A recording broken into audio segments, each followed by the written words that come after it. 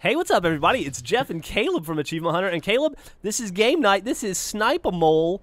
And it's beautifully quiet because what's going on? We may or may not have locked somebody out of the office. Yeah, I don't know who you're talking about, but I'm just glad that person's not here. Yeah, so we can do this in peace. So Snipe-a-Mole is something that we did in Halo Reach, right? Yes, it was a map by Duquesne23, and this is actually his remake in Halo 4. So oh, really? Same guy, Duquesne23, making the same game type, which we both love to play. And yeah, watch. It's hilarious to watch. You basically your Spartan cannot move.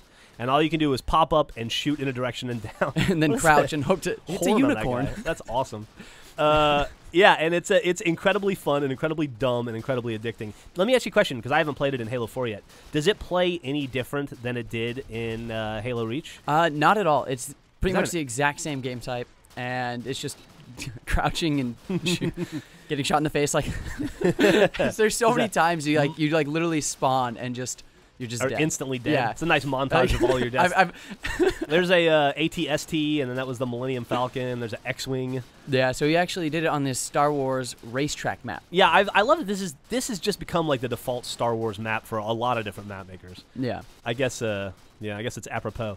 Anyway, this game is a lot of fun, and I'm glad to see it remade in Halo 4 because I would love to keep playing it. Absolutely, and hopefully maybe we'll see a remake of Speed Halo sometime soon. Maybe. Speed Halo would be awesome. I want it. Hey, Caleb. Yeah. Game night out. Whoop.